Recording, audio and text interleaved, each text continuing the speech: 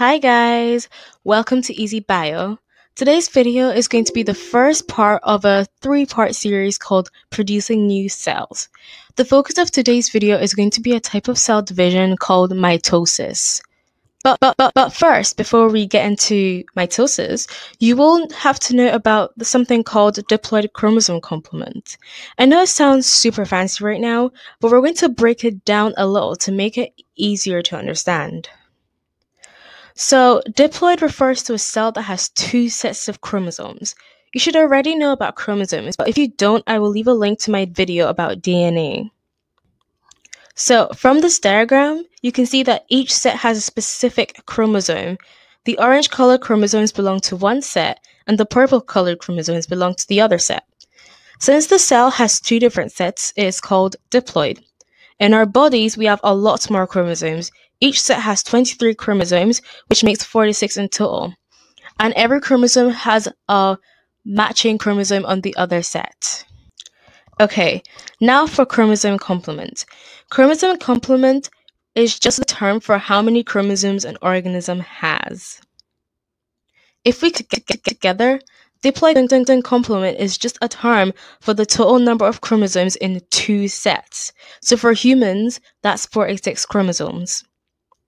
Notice that when I'm saying the number of chromosomes, I make sure to include for humans. This is because different species of mammals all have different diploid chromosome complements.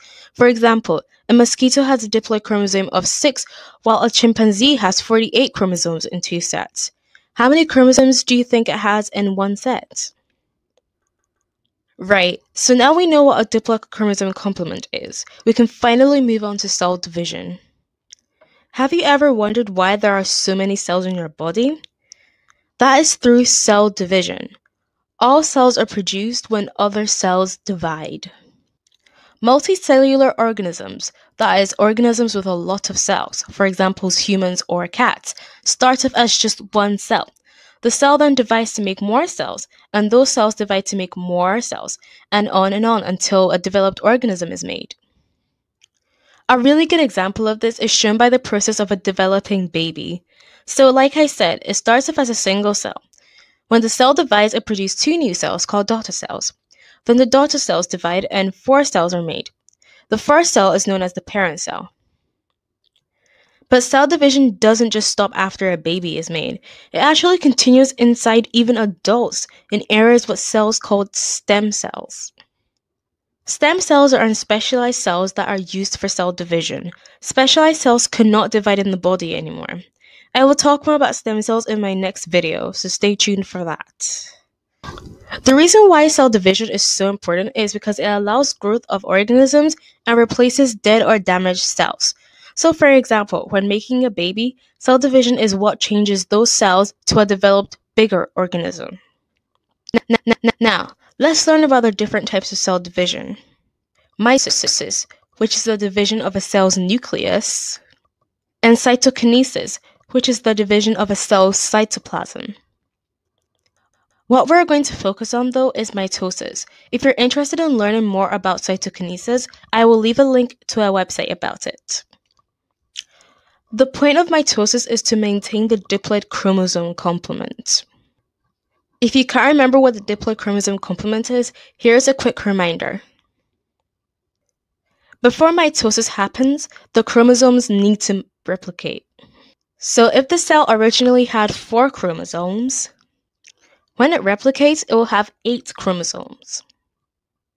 Now, let's learn about the stages. The first stage.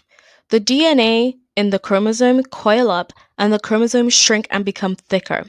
The doubled chromosomes are now called chromatids. Then, the nuclear membrane breaks down. Rope-like structures called spindle fibers attach to the chromatids. Then the chromatids are pulled to opposite ends of the cells called poles. Now that the chromatids are separated, they are called chromosomes again. Their DNA becomes looser and a new nuclear membrane forms around them. 2 new nuclei are also formed. These nuclei now have the same number of chromosomes as the parent cell.